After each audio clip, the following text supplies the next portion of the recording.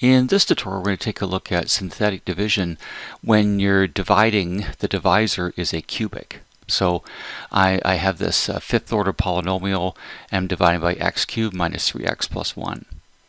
So at the top of your synthetic division, you put the coefficients from what you're dividing this cubic into.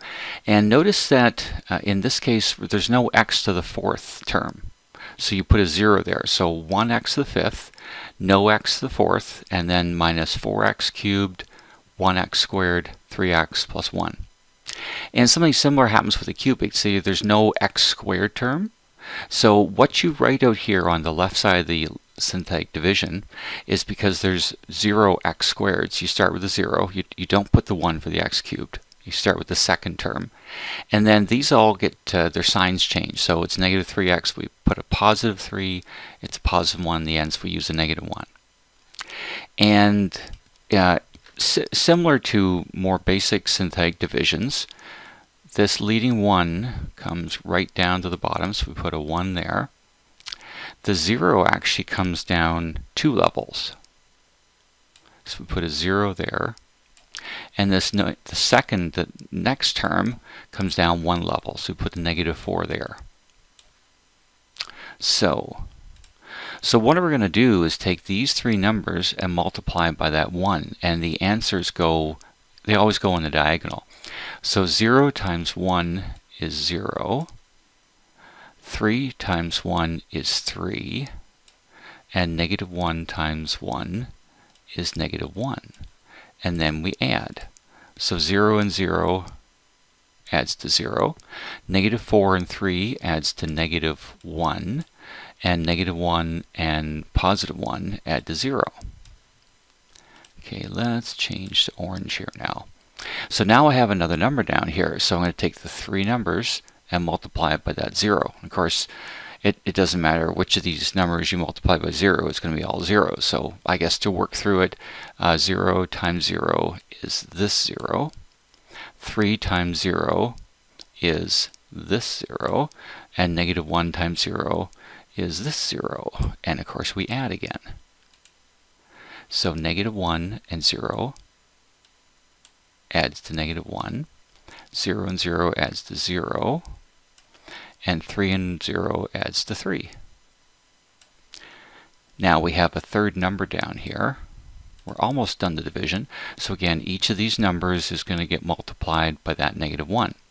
So 0 times negative 1 is 0.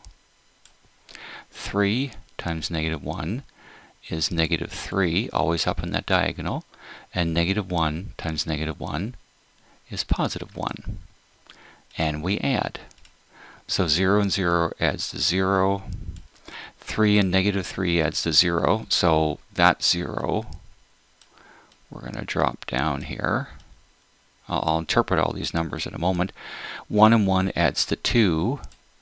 And that gets dropped down here too.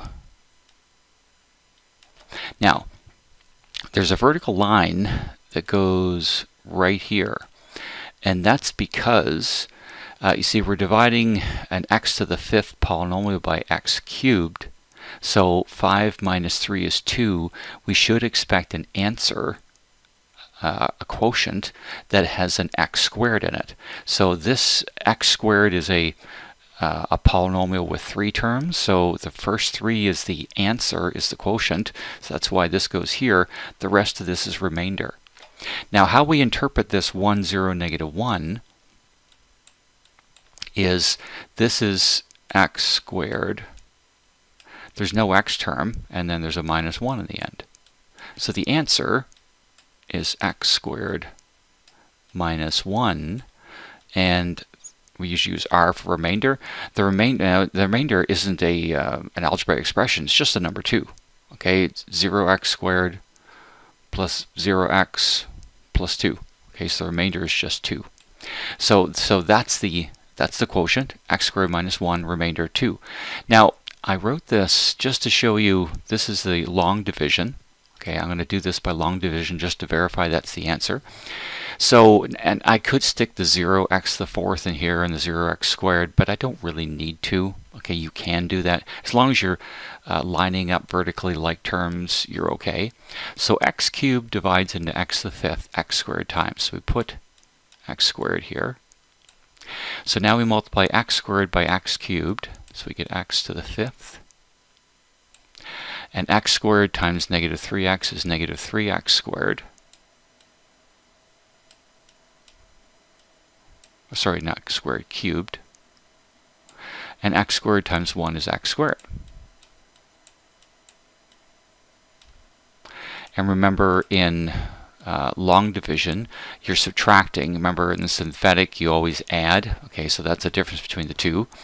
So x to the fifth minus x to the fifth is nothing, so don't bother putting anything. You can write 0x to the fifth, I guess, if you want. So we're at negative 4x cubed to subtract negative 3x cubed. So it ends up being negative 4x cubed plus 3x cubed. So that's just plain old x cubed. And x squared minus x squared is nothing. Again, I could write a 0 there if I want. So we drop the 3x down. And actually, we're going to need to drop the 1 too. And that's because we're going to get the like terms with this. So in this next line. So let's go to green here. So x cubed divided into x cubed goes how many times? Goes 1 time. Now I don't put the 1 here, okay, because it's just 1. It's not 1x. So, oh, I missed my sign here, didn't I? That's a negative. Negative 4 plus 3 is negative 1. So x cubed divided into negative x cubed is minus 1. So now we multiply that negative 1 by this trinomial. So we get negative x cubed. Negative 1 times negative 3x is plus 3x. Notice these are the same. Negative 1 times 1 is negative 1. We almost got a remainder of 0 here. Almost. So these are the same terms, so they would subtract to 0. These are the same terms, so they would subtract to 0. And 1 take away negative 1 is 2. Remember, that's the remainder. Okay, so same quotient, x squared minus 1 we got over here, and same remainder of 2 we got in the synthetic division. So that's just demonstrating another way that it does work out to the same thing. So that's how you divide by a cubic polynomial. And that's the end of the tutorial.